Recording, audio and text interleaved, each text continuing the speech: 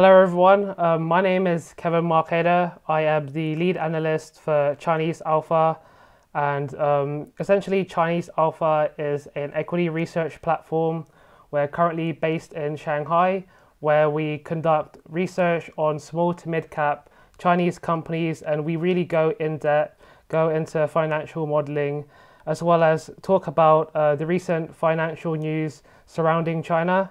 So in terms of my background, I am a former analyst at Citibank and JP Morgan, where I did a couple of years in investment banking, and my background is actually in biomedical science. However, over the last 2 years, I began to transition into finance, where I currently manage my own personal fund currently in the UK. And one of our founding members is Kevin Warner. You may know his YouTube channel, Kevin John, with 30,000 subscribers. He's currently the head of accelerator at Xnode in Shanghai. He's also a lecturer at Fudan University and Shanghai University. And in terms of his background, he's a consultant at Roland Berger with various other jobs in governments. And this is a picture of him speaking at the G7 quite recently. And nonetheless, we'll get started with our presentation. So our agenda as of today is to look at China from a macro lens, really looking into the macroeconomic drivers, into what makes China tick. Next, we'll be looking into the regulatory and political concerns, primarily surrounding this year and also last year, and why that's relevant into the future. We'll also be briefly touching upon why institutions are now beginning to invest in China, as well as touching upon how much China should be in your portfolio. And lastly, we'll be talking about how to research these Chinese stocks, as well as in financial modeling. And then we'll cap it off with a Q&A. And after the Q&A, we'll do a Kahoot session. And to the people who win the Kahoot, the top 3 people, they will gain pre-access to our premium services for Chinese Alpha, okay? So China from a macro lens is projected to become the top economy in the world, predicted by various analysts by 2028. And that presents us a unique opportunity to take advantage of short-term mispricing as a result of the recent regulatory changes. And in this section, I'll be talking about the primary drivers in which drive China over the long term. So over the last 2,000 years, China has actually been the leading economy in the world. And as you can see, China, shaded in red, as well as India, are the 2 top economies for the last 2,000 years. And the reason to this is because China and India have 2 of the largest populations in the world, and this led to the tremendous growth in GDP and their share in world GDP. And what happened to China and India is something called the Industrial Revolution. An Industrial Revolution, it decoupled the link between human capital and GDP growth. So what happened in the Industrial Revolution, you may say? Well, machines began to take over, things began to become automated, and as a result, this broke that link and resulted in the decline of China over the last couple of centuries, and also the rise of prominent Western countries such as the US taking up significant market share. However, over the last 40 years, as you can see, China and India have begun to grow, and we've seen this over the last couple of years. And a lot of this can be seen in this chart right here. As you can see, from 1961 to 1970, you can see China's share of global growth in and around 2%. And every single decade, with the exception of 1971 to 1980, its share of global growth began to rapidly increase, especially during the 90s and 2000s period, and especially in the last 10 years, where it constituted 65% of global growth. And a lot of this growth is actually, unsurprisingly, due to the tech rise. And this isn't something that is just specialized to China. The tech rise also happened in the US with the rise of Facebook, Alibaba, Amazon. But the same thing has also happened in China. So when we compare the top 20 or so companies in 2010, we can see that most of these companies are financial companies or oil companies, and with only two technology companies, that being Tencent and Baidu. However, over the last 10 years, especially the two biggest companies, Tencent and Alibaba, holding a significant market share, as well as seeing Meituan, Pinduoduo, JD, and contemporary Amperex Technology gaining significant share over the last 10 years. And the impact of technology can be felt all across China. And in fact, before the technology boom, China actually began to grow due to its low labor costs, and that enabled it to become the world's manufacturing factory. And technology is actually viewed as something very important for its future growth. In fact, we see it as the new growth engine for China. And we believe that technology will actually have a substantial effect on the manufacturing sector. So our manufacturing will become more intelligent, and that is driven by a shift towards electronics and also the electrification of transports, and also policies implemented by the CCP on a focus on cleaner energy, and again driving this technological change. And the reason to why this is so important is because China's demographics is actually aging. So their population is becoming increasingly older. And the reason to this is because of the one-child policy that was implemented in the 70s. And because of this, there weren't many young people being born, and the population gradually became older. And this is bad for the economy because, as I mentioned before, the economy is primarily driven by labor. And if their labor continues to decline or gets older, then that's going to cause a drag on the economy. And therefore, technology is very important to ensure that manufacturing remains technologically advanced and machine driven. In terms of the primary drivers behind China's historical growth, again, it's due to the labor force. So the labor productivity increased from $3 an hour to $15 between 2000 and 2018. The second driver that we've identified is large-scale capital investment.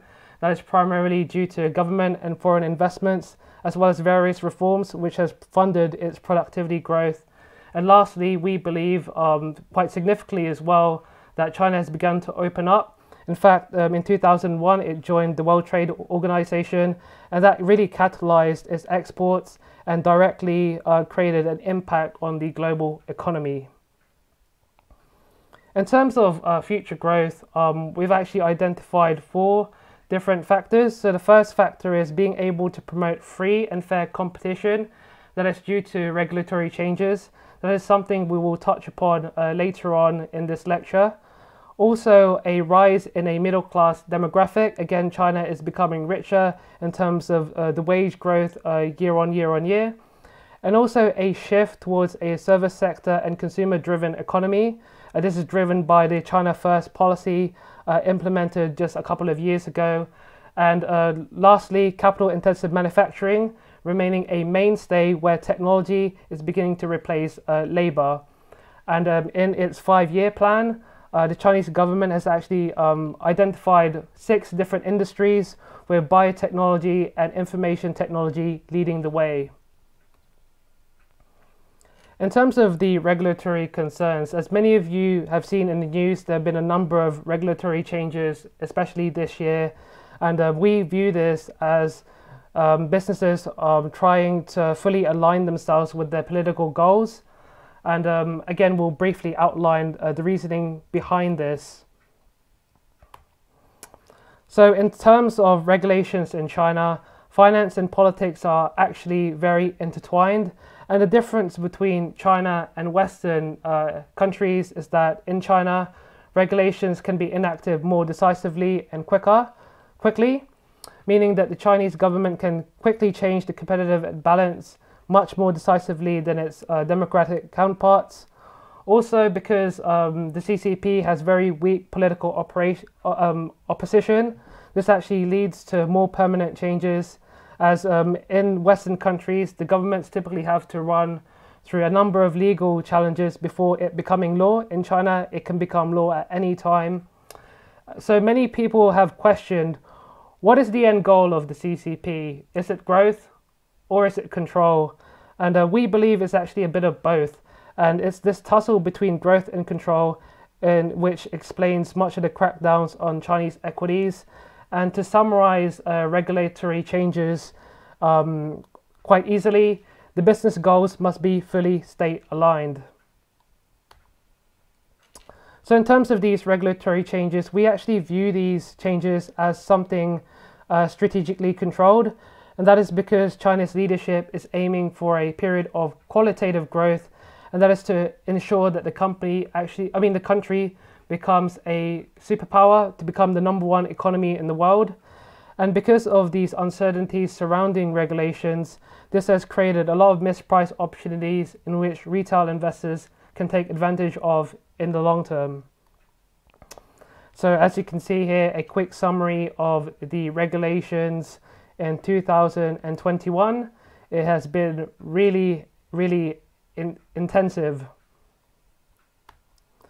And one model that we actually like to use in order to be able to quantify the regulatory changes and how it affects business operations is through this qualitative framework. For instance, the green bits are good for revenues, and also the bad bits, colored in red, are bad for the overall valuation of the company. So for instance, if a government acts as a buyer of product, again, that's going to cause an increase in revenue growth. However, if things like antitrust or market share restrictions, that will cause a decrease in the revenue growth. And also things like lending to companies at subsidized rates. Again, that's very good for its cost of debt. Again, meaning that the company can borrow at very low rates. Also, restricting lending to companies can also affect its cost of debt. But this is something that you can read in your own time, and I'll be sharing with you the presentation at the end. So before you invest into China and China shares, there are actually many different types of shares that you have to know about. The main one is A shares. So A shares are Chinese companies that are incorporated and listed in mainland China. Unfortunately, this is only available to Chinese investors. However, it is also available to institutions, and they have to apply for specialist stock connect programs. However, you can indirectly invest in A shares through something like an ETF, for instance. Next would be H shares. So those are Chinese companies that are incorporated in Hong Kong. That is something that you can access yourself, something that you can buy and access to. And lastly, foreign listed Chinese companies, primarily in the US. So these are Chinese shares that are listed on the international stage, primarily on the NASDAQ or NYSE. And typically they have to go through something called a VIE structure, in which we get a lot of questions about. So a lot of people will ask, what is a VIE and why is it relevant?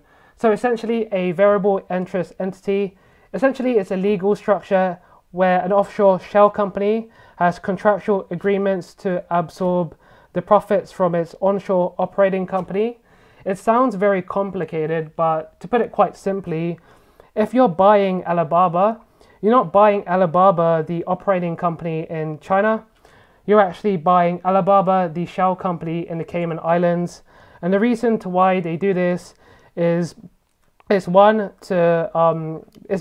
Alibaba is in a sensitive industry where it's not actually allowed for foreign investors to invest directly into the operating company. In order to get around this and in order to enable the shares to be accessed by foreign investors, they have to go through a VIE structure, which enables you to be able to invest in their company, although indirectly. However, there are some cons to this, because if you want to challenge these contractual agreements, for instance, if you want to challenge Alibaba, you can't just go to the SEC, you can't just go to whatever regulatory, you'd have to go to Chinese court, unfortunately. And that means you have very little rights when you invest into a Chinese company, especially if they're listed abroad. Unfortunately, that's just something that you need to know about when you invest into Chinese stocks. So moving on, so why are institutions investing in China? And this is actually according to BlackRock. So according to BlackRock, they see China as a possible once-in-a-generation opportunity. And they believe because of the inclusion of Chinese equities into the US markets, this represents a huge opportunity with investment flows approximately reaching 250 billion by the end of 2022. Also, it is a relatively structurally under-owned market where foreign ownership only currently account for 3% of the broad market. And thirdly, in my opinion, most importantly, it is a source of meaningful diversification. And again, it has very low correlation to developed markets. So if you're a US only investor, you're a UK only investor, if you want to reduce your systematic risk, then it's worth investing into China. And lastly, it exposes you to a growing range of different exposures, simply because the Chinese economy is beginning to rebalance towards domestic consumption, where 75% of GDP growth is now consumption related. And this is actually very surprising and in the Chinese market. So retail investors reign supreme with Chinese stocks. In fact, retail investors own more than 24% of total free float market capitalization. That is significantly more than the US or UK indices. Also in figure 11, retail investors contribute more than 80% of total market trading. As you can see here, China, and you compare it to the US, which is around 40%, and for the UK, which is slightly below 20%. So clearly retail investors play a huge part in terms of the trading volume in Chinese stocks. That is something very relevant for you to understand. And the thing about retail investors is that retail investors have a direct correlation with news sentiment. So obviously the more positive the news is, the more inflow going into the Chinese stocks. However, quite interestingly, the news sentiment for institutional investors actually show a negative correlation. Clearly, the institutions are taking advantage of retail investors, which is super interesting and something that you retail investors can take advantage of in the long term. So how much China should be in your portfolio? So in this section, we'll give you a hypothetical scenario which is based upon an average university student. So allocating China to your portfolio, why should you do it? The first reason is it enables you to be diversified. Again, it reduces your systematic risk. Two, because of the volatility of China's equities, it is primarily suitable for younger people who have higher risk tolerance. You can generate high returns over the long terms, especially if you're able to ride out the volatility. Also, it enables you to have exposure to emerging markets, and with China being the second largest market currently right now and potentially becoming the largest economy in the world in 8 years' time, then it is simply too big to ignore. And in all actuality, we actually believe that if you want to invest in China, it's best to have a staple of US stocks, so US large caps and small caps, with about 35% of your allocation to China. So in terms of my own personal China allocation, so my selection criteria is to, one, select for long-term compounders. So ideally, because of the volatility of stocks, it is something that I see as a long-term investment, so primarily over a 5 to 10 year horizon. Thirdly, I focus on business fundamentals, and that is through attaching a story, so understanding the business positioning, and how that relates to the income statements and the financial statements. And lastly, I like to look for mispriced opportunities, and that is due to a temporary but fixable problem. And a quote that I really like is, a good investment can only be, a good business can only be a good investment at a good price. So in terms of the top 15 largest companies, for Chinese Alpha, we actually provide large cap analyses for free. That's something that you can read on our website, and they're consistently uploaded every 2 weeks. However, if you want to access our small and medium cap analyses, they're only available to premium users. And here's some price action for various stocks in China. And again, you can see due to the regulatory changes, it's led to a decrease in price over the last year. So how do you go about researching Chinese stocks, given that there are over 3,000 Chinese companies to choose from? I mean, one strategy that you can look for is to look into small caps and large caps. So with small caps, they're typically riskier. However, they offer diversification benefits and are typically less prone to regulatory changes. Large caps, on the other hand, in my opinion, are better for swing trading, simply because there's high correlation to news sentiment. That's something in the next page. And also, if you are an ESG investor, then large caps are the way to go. So as you can see here, large caps are actually very suitable for swing traders. If we can actually see in figure 5, you can see the average sentiment for large caps, which is denoted in the blue line, actually being much higher than the China A shares, which represent the small caps. You can see that the sentiment scores for the large caps are much higher. And also in figure 6, it also verifies figure 5 for the large caps compared to small caps. And if you really do want to go into swing trading, then a rebalancing frequency of around 50 to 60 days is optimal for your portfolio. However, on the other hand, if you are a long-term investor, it's better to look into small caps simply because there are better quantitative factors. In small cap universe for China, there's actually a large constitution of healthcare and also information technology. And if we look on the figure to the right, small caps actually constitute a large portion of GDP in terms of growth, which is about 60%. Also, about 65% of patents and innovations are due to small caps, as well as employment in urban areas constituting about 75% for small cap companies. In fact, China has one of the largest small cap universes in the world. And another reason to why small caps are pretty good is because they're relatively undervalued.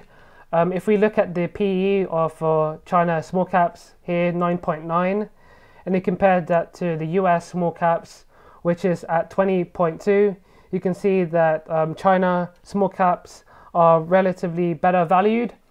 And also in terms of the growth earnings, China small caps at 20% compared to small caps in the US, for instance. So clearly better quantitatively and better in terms of valuation.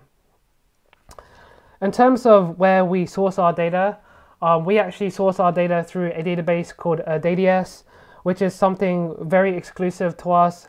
Currently only UBS and BlackRock have access to this, and this enables us to get very specific company data as well as industry data for us to be able to forecast things much more accurately than other equity research platforms. We also have access to various other platforms such as Capital IQ, Thomson Reuters, and Statista. And also internally, we have something called a media bias chart. And the reason why we have this is because we prefer news sources with no political bias. So we prefer sources like Fortune magazine, Reuters, which don't have a political agenda. And also, quite uniquely to us, we like to use data proxies. And the reason why we use data proxies is because they're less likely to be manipulated in terms of the data.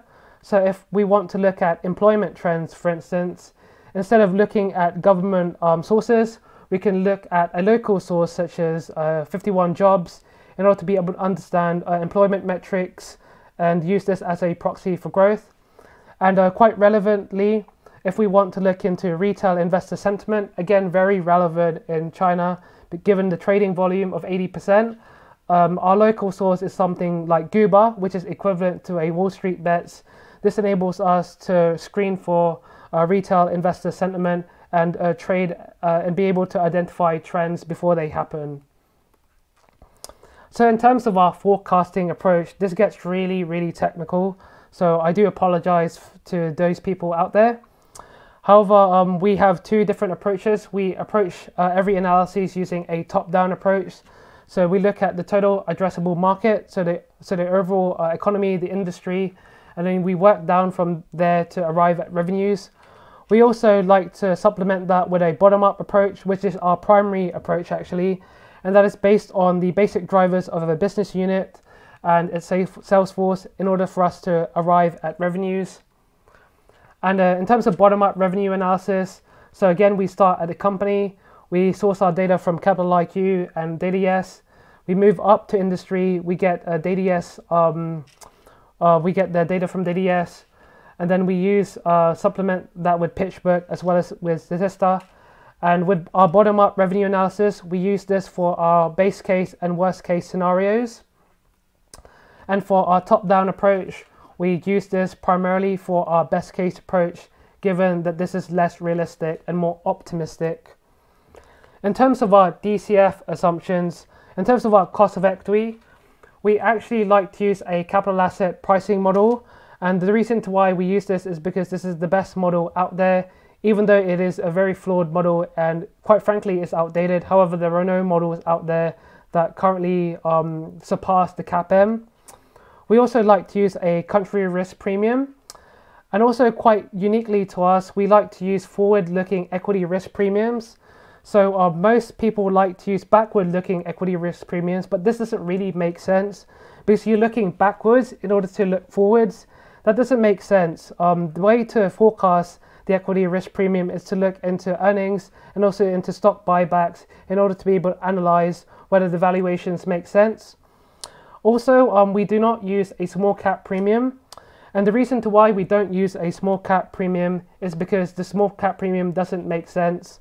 The reason to why it doesn't make sense is because the original study to small cap premium is actually flawed.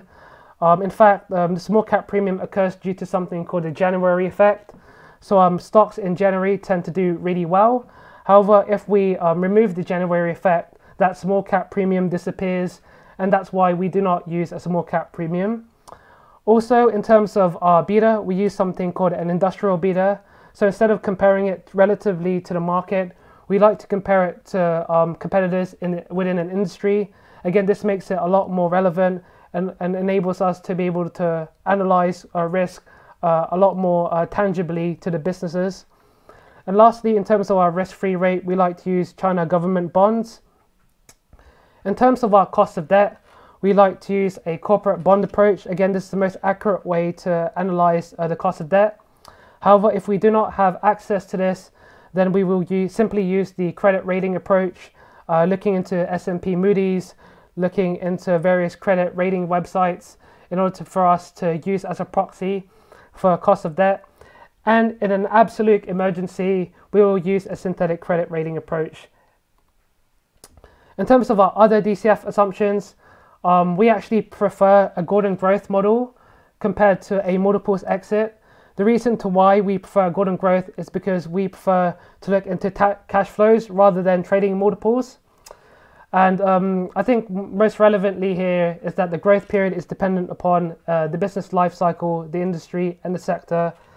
And we also count leases as debt. I know there are many accountants out there, but we are trying to analyze financial statements into the future. And lastly, quite relevantly, we like to capitalize our R&D. And again, this enables us to generate conservative valuations. So for our takeaway and Q&A, so you can see here a Chinese takeaway, get it? So China offers strong fundamental investment opportunities for those seeking for diversification. In terms of our views on regulatory action, these regulatory actions are a necessary problem in order for future growth. And with quality research, we believe it's possible to navigate the markets and outperform in the long term. And this is our Chinese Alpha team, the two founding members being Kevin Warner, Lasse Rathke, myself being the lead analyst, Kimo Bruns, who's currently pursuing a PhD at Tongji University, and Chasen Reichter, who's currently the senior manager in investor relations at Moderna.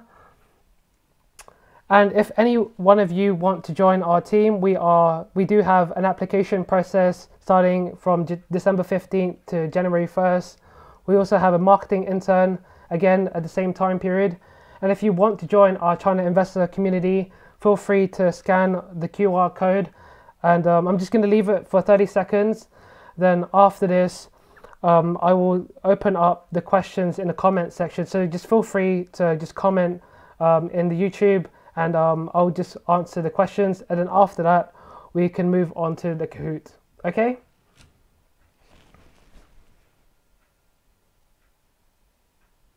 Okay.